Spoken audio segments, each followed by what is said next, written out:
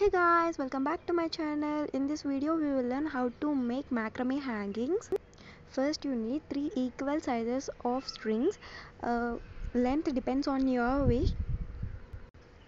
Take these 3 strings together and tie a knot at the top, leaving some space which will help you to hang. Follow as I showing in the video. Like this. After having a knot, this will help you to hang to a nail or to hooks, any hooks.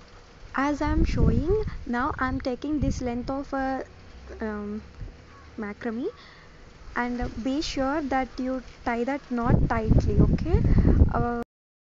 As you can see, I'm hanging it over there so that it will be easy for me to have knots. So as you can see, I'm taking two strings which are adjacent and having a square knots there. See, as I'm showing, you should not like that. This is the second one in the opposite way. Okay, after this you will get a square knot. See, that was the square knot.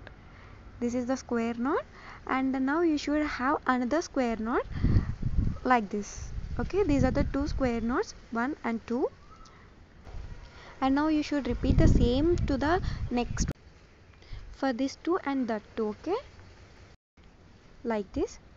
And now you will getting 3 strings, right? Now you should cross bind them, like one from this and one from that, as I'm showing, and have knots. I'm having a single square knots. Actually, see, after double square knot I had single square knots, observe. And I placed a pot inside there to get correct fitting after knotting.